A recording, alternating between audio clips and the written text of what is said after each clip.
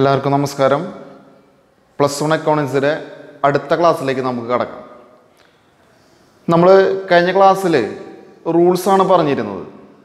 അപ്പോൾ നമ്മൾ asset rule പറഞ്ഞു, ലയബിലിറ്റി റൂൾ പറഞ്ഞു, ക്യാപിറ്റൽ റൂൾ പറഞ്ഞു. ഇനി അടുത്തേക്ക് നമുക്ക് കടക്കാം. അടുത്ത് നമ്മൾ പറയാൻ പോണത് rule of expense.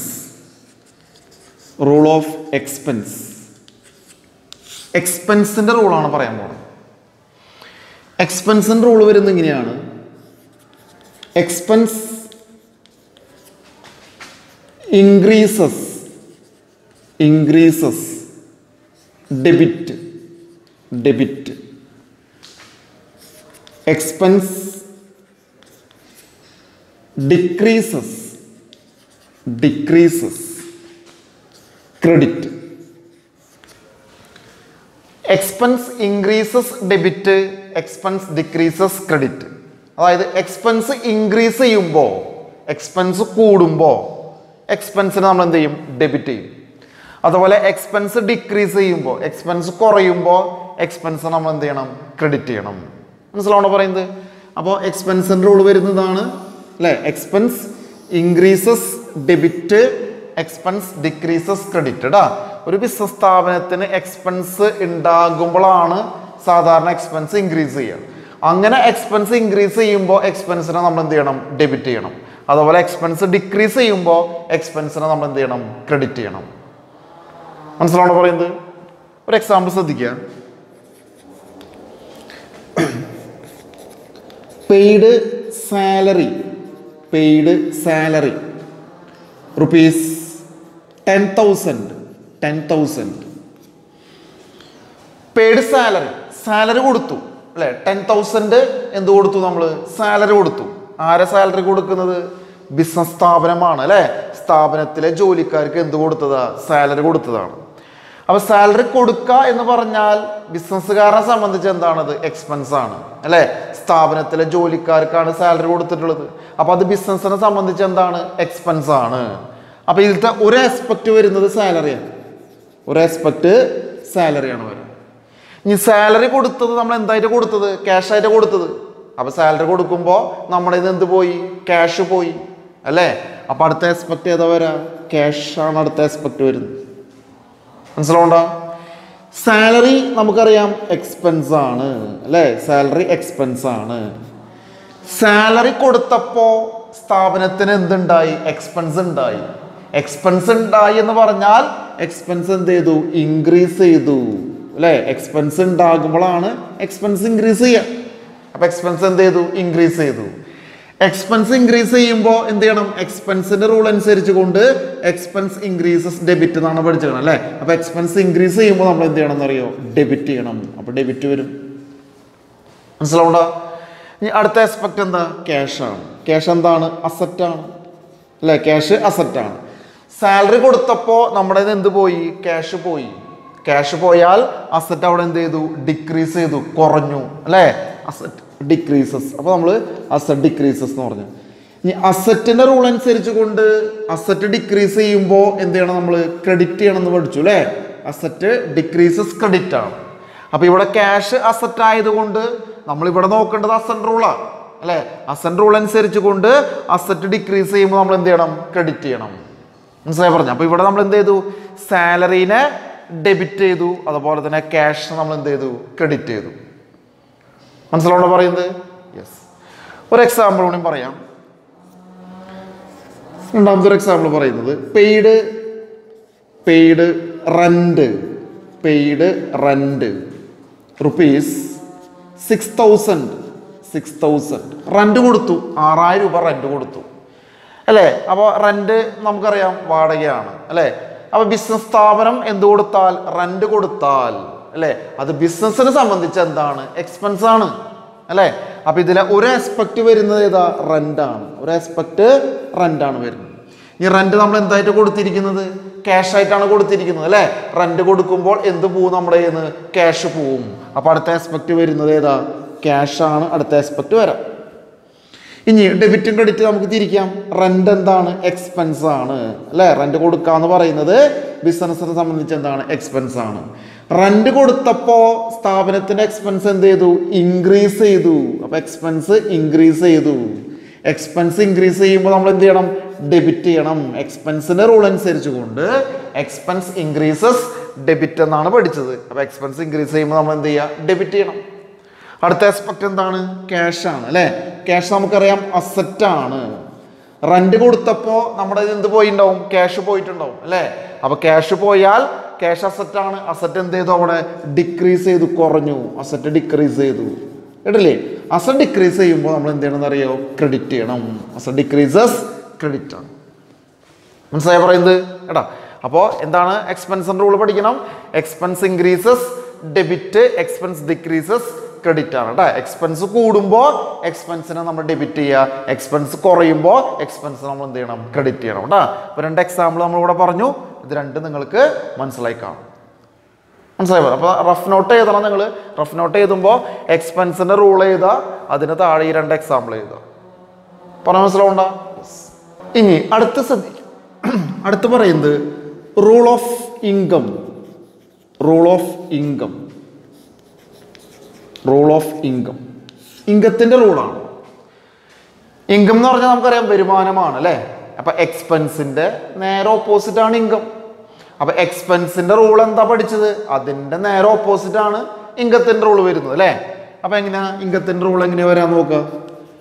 Income increases, income increases credit. Income increase ചെയ്യുമ്പോൾ എന്ത് ചെയ്യണം? നമ്മൾ ക്രെഡിറ്റ് ചെയ്യണം. അതുപോലെ income decreases, income decreases, decrease ചെയ്യുമ്പോൾ ഡെബിറ്റ് ചെയ്യണം. മനസ്സിലായി പറയുന്നത്? എന്താ ഇൻകത്തിന്റെ റൂൾ വരാ? Income increases credit. Income increase ചെയ്യുമ്പോൾ എന്ത് ചെയ്യുക? ക്രെഡിറ്റ് ചെയ്യുക. ഇൻകം ഡിക്രീസ് ചെയ്യുമ്പോൾ നമ്മൾ എന്ത് ചെയ്യണം എന്നറിയോ? ഡെബിറ്റ് ചെയ്യണം. മനസ്സിലായി പറയുന്നത്? ഇപ്പോൾ ഒരു എക്സാമ്പിൾ നോക്കുക. റിസീവ്ഡ്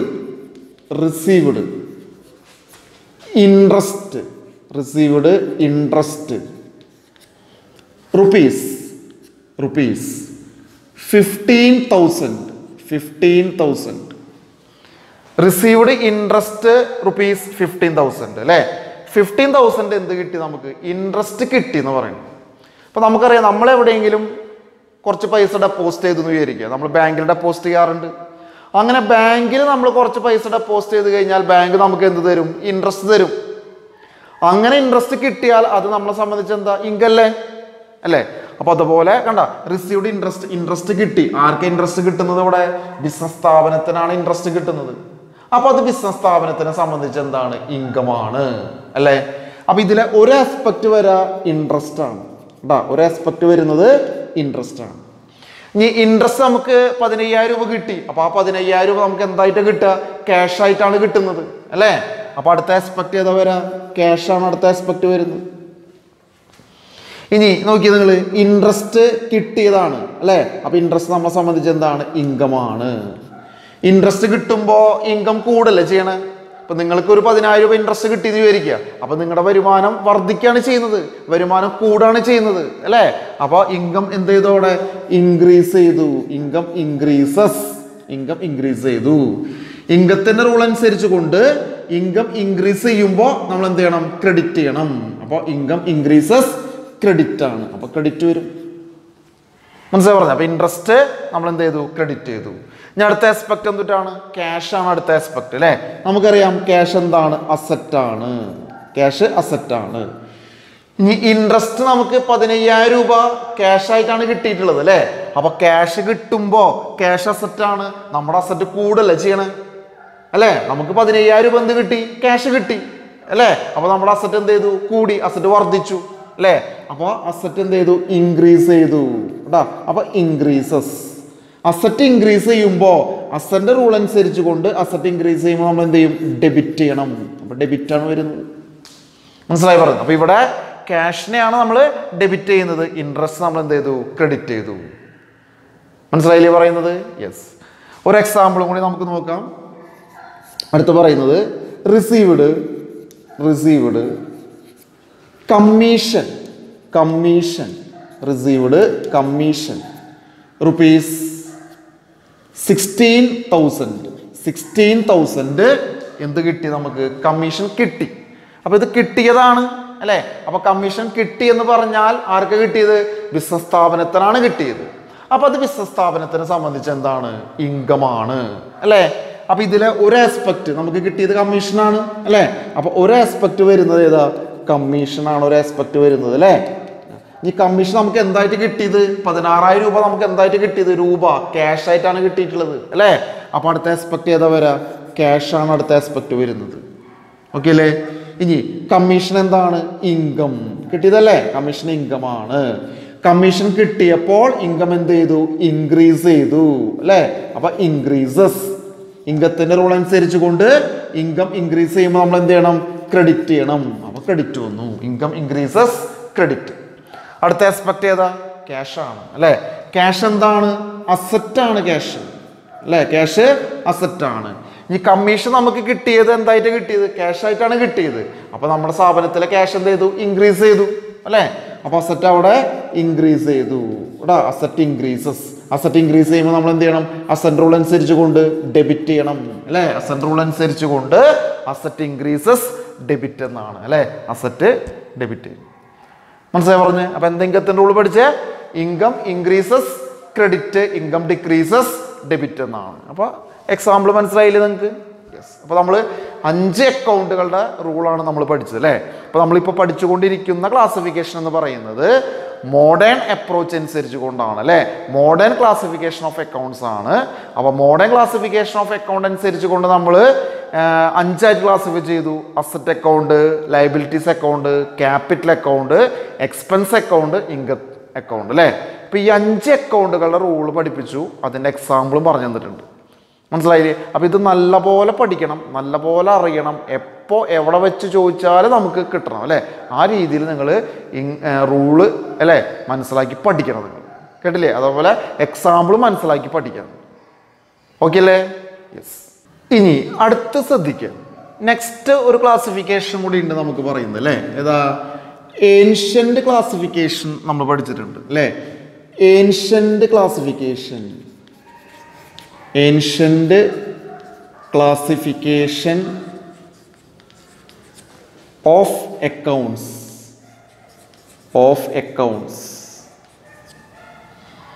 ഏൻഷ്യന്റ് എന്ന് പറഞ്ഞാൽ നമുക്കറിയാം അല്ലേ ഓൾഡ് ക്ലാസിഫിക്കേഷൻ ആണ് അല്ലേ. അപ്പൊ ഏൻഷ്യന്റ് അപ്രോച്ച് അല്ലെങ്കിൽ നമ്മൾ ഇതിനെ ബ്രിട്ടീഷ് അപ്രോച്ച് എന്നൊക്കെ പറയുന്നതിന് കേട്ടോ. ബ്രിട്ടീഷ് അപ്രോച്ച് എന്നൊക്കെ പറയാം. അങ്ങനെ നമ്മൾ അക്കൗണ്ടുകളെ 3 ആയിട്ട് ക്ലാസിഫൈ ചെയ്തു എന്ന് നമ്മൾ പഠിച്ചിട്ടുണ്ടായിരുന്നു അല്ലേ. 3 രീതിയിലാണ് ക്ലാസിഫൈ ചെയ്തിട്ടുള്ളത്. 1 real account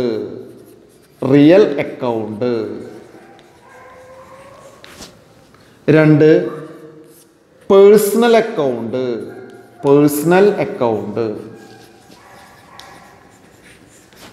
3 nominal account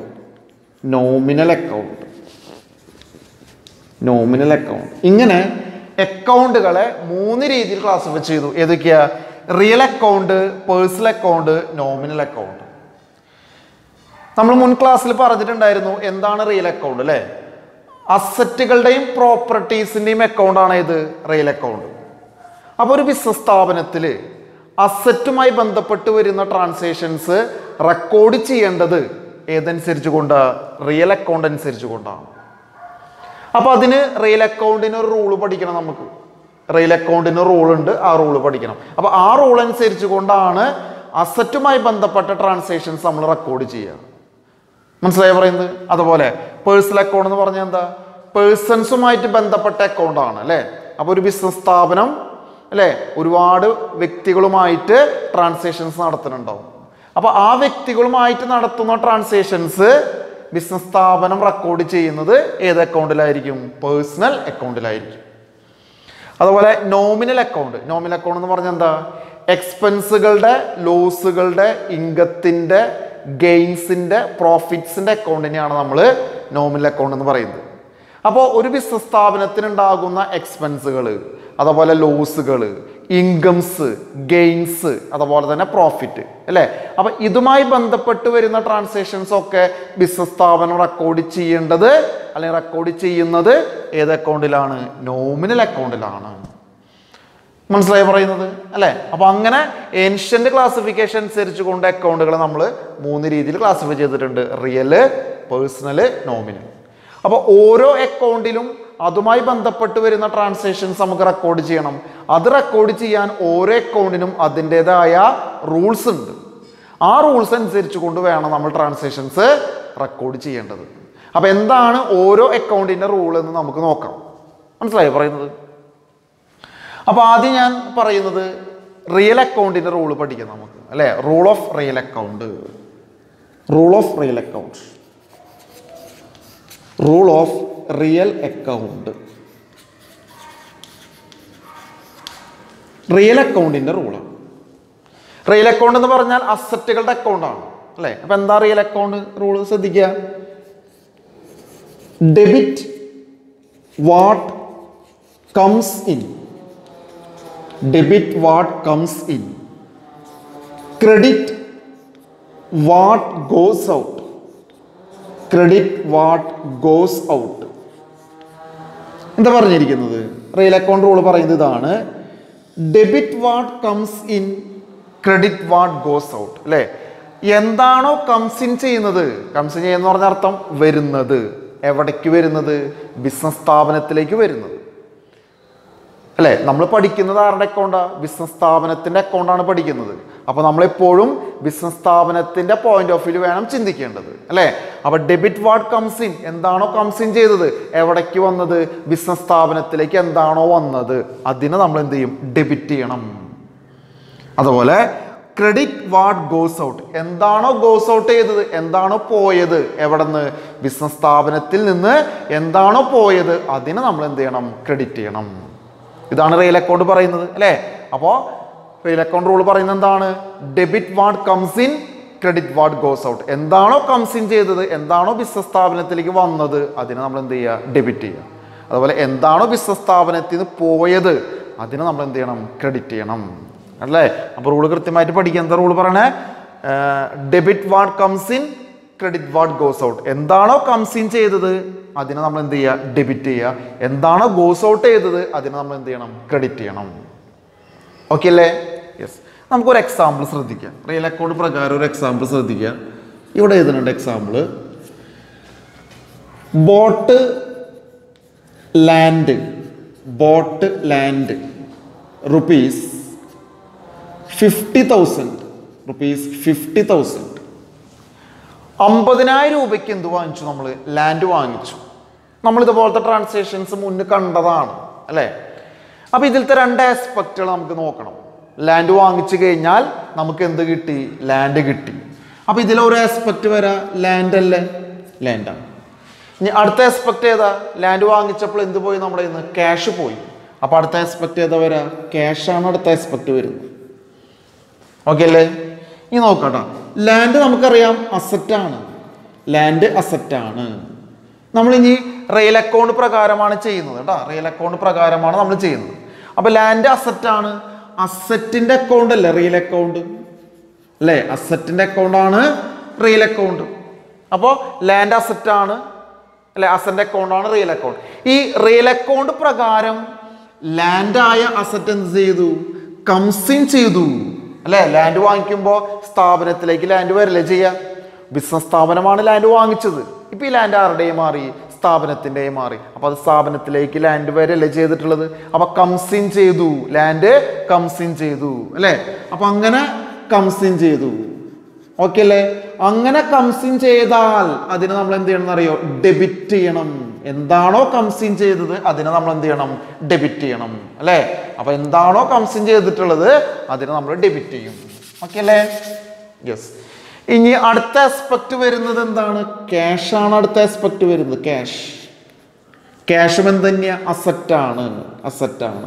asset account real account ആണ്. അസറ്റ് അക്കൗണ്ട് റിയൽ അക്കൗണ്ട് ആണ്. ഈ ലാൻഡ് വാങ്ങിച്ചപ്പോൾ ക്യാഷ് പോയി. അപ്പൊ റിയൽ അക്കൗണ്ട് പ്രകാരം അസറ്റായ ക്യാഷ് ഗോസ് ഔട്ട് ചെയ്തു, ക്യാഷ് പോയി, ഗോസ് ഔട്ട് ചെയ്തു. അങ്ങനെ ഗോസ് ഔട്ട് ചെയ്ത് കഴിഞ്ഞാൽ റിയൽ അക്കൗണ്ട് പ്രകാരം എന്താണോ ഗോസ് ഔട്ട് ചെയ്തത് അതിനെന്ത് ചെയ്യണം, നമ്മൾ ക്രെഡിറ്റ് ചെയ്യണം അല്ലെ. Credit what goes out. Real account പ്രകാരം എന്താണ് ഗോസ് ഔട്ട് ചെയ്തത് അതിനെ നമ്മൾ എന്ത് ചെയ്യണം, ക്രെഡിറ്റ് ചെയ്യണം അല്ലെ. അപ്പോൾ land അസറ്റാണ്, asset account real account ആണ് അല്ലെ. ലാൻഡ് വാങ്ങിച്ചപ്പോൾ ലാൻഡ് വന്നു, കംസിൻ ചെയ്തു. അപ്പൊ റിയൽ അക്കൗണ്ട് പ്രകാരം എന്താണോ കംസിൻ ചെയ്തത് അതിനെ നമ്മൾ എന്ത് ചെയ്യണം, ഡെബിറ്റ് ചെയ്യണം. ഓക്കെ അല്ലേ. അതുപോലെ അടുത്ത എക്സ്പെക്ട് ചെയ്ത ക്യാഷ് ആണ്. ക്യാഷ് എന്താണ്, അസറ്റ് ആണ് അല്ലെ. അസറ്റ് അക്കൗണ്ട് റിയൽ അക്കൗണ്ട് ആണ്. റിയൽ അക്കൗണ്ട് പ്രകാരം ക്യാഷ് ആയ അസറ്റ് എന്ത് ചെയ്തു, ഗോസ് ഔട്ട് ചെയ്തു. ലാൻഡ് വാങ്ങിച്ചപ്പോൾ ക്യാഷ് പോയി, അപ്പൊ ക്യാഷ് ഗോസ് ഔട്ട് ചെയ്തു. എന്താണോ ഗോസ് ഔട്ട് ചെയ്തത് അതിനെ നമ്മൾ എന്ത് ചെയ്യണം, ക്രെഡിറ്റ് ചെയ്യണം.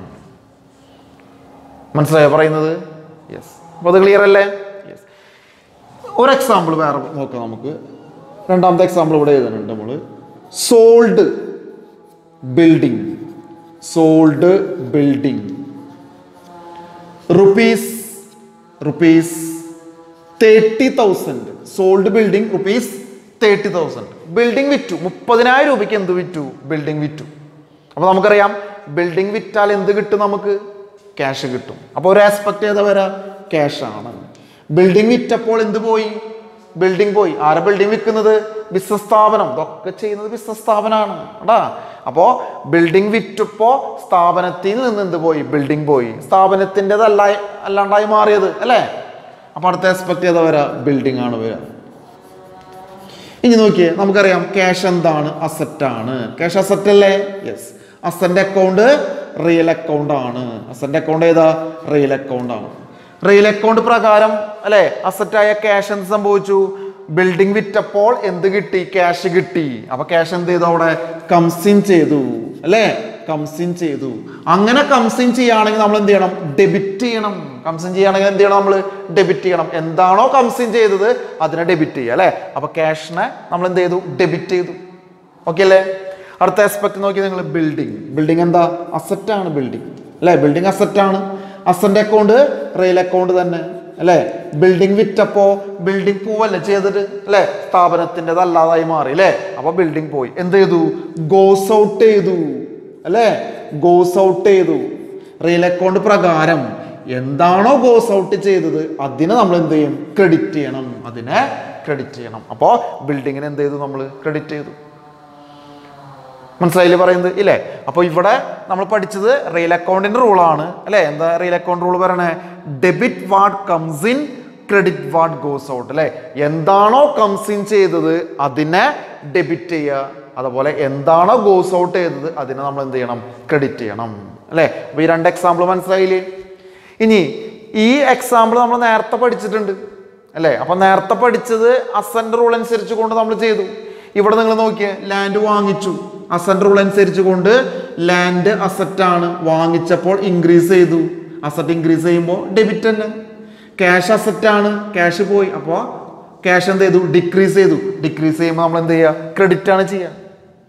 മനസ്സിലായി പറയുന്നത്. അപ്പോൾ രണ്ട് അക്കൗണ്ട് പ്രകാരം ചെയ്യുമ്പോഴും ഡെബിറ്റും ക്രെഡിറ്റിലൊന്നും വ്യത്യാസം വരില്ല, അതൊക്കെ സെയിം തന്നെ. പക്ഷെ രണ്ട് അപ്രോച്ചാണ് മാത്രം അല്ലേ. ഇത് മോഡേൺ ഇത് ഏൻഷ്യൻ്റ് അപ്രോച്ച് ആണ്, പഴയ രീതിയിലുള്ള ക്ലാസിഫിക്കേഷൻ ആണ് അല്ലേ. നേരത്തെ പഠിച്ചത് മോഡേൺ അപ്രോച്ച് ആണ് കേട്ടോ. അപ്പൊ ഏത് രീതിയിൽ വേണമെങ്കിലും നമുക്ക് ചിന്തിച്ച് ചെയ്യാം. മനസ്സിലായി പറയുന്നത് അല്ലേ. നമ്മുടെ +1 ടെക്സ്റ്റ് ബുക്കിലൊക്കെ മോഡേൺ അപ്രോച്ച് അനുസരിച്ച് കൊണ്ടാണ് റൂൾസ് പറയുന്നത്. എന്നാൽ ഈ റൂളുകളും ഈ അക്കൗണ്ടുകളും നമുക്ക് അറിയണം. അത് ഭാവിയിൽ നമുക്ക് ആവശ്യമായിട്ട് വരും. സെക്കൻഡ് ഇയറിന് ആവശ്യമായിട്ട് വരും, നിങ്ങൾ ഡിഗ്രിക്ക് പഠിക്കുമ്പോൾ ആവശ്യമായിട്ട് വരും. മനസ്സിലായി പറയുന്നത്. അപ്പോൾ അതുകൊണ്ട് ഇതുകൂടി നല്ലോണം പഠിക്കുക അല്ലേ. അതിന് വേണ്ടിയിട്ടാണ് ഈ ഏൻഷ്യൻ്റ് അപ്രോച്ച് കൂടി ഞാൻ ഈ ക്ലാസ്സിൽ ഉൾപ്പെടുത്തിയിട്ടുള്ളത്. ഓക്കെ അല്ലേ. യെസ്. അപ്പം ഇത്രയും കാര്യങ്ങൾ നമുക്ക് മനസ്സിലായി കാണുമെന്ന് വിചാരിക്കുന്നു അല്ലേ. ഇനി രണ്ട് റൂളും കൂടി നമുക്ക് എടുക്കാനുണ്ട്. ഏതൊക്കെയാ, പേഴ്സണൽ അക്കൗണ്ടും നോമിനൽ അക്കൗണ്ടും ഉണ്ട് അല്ലേ. അത് നമുക്ക് അടുത്ത ക്ലാസ്സിൽ എടുക്കാം. മനസ്സിലായ. എല്ലാ റൂളുകളും ഒരുമിച്ച് പഠിക്കുമ്പോൾ അത് കൺഫ്യൂഷൻ വേണ്ട കേട്ടോ. അതുകൊണ്ടാണ് കുറേശ്ശെ പറയുന്നത്. അപ്പോൾ അത് നമുക്ക് അടുത്ത ക്ലാസ്സിൽ നമുക്ക് ഡിസ്കസ് ചെയ്യാം കേട്ടോ. അപ്പോൾ എല്ലാവർക്കും താങ്ക് യു.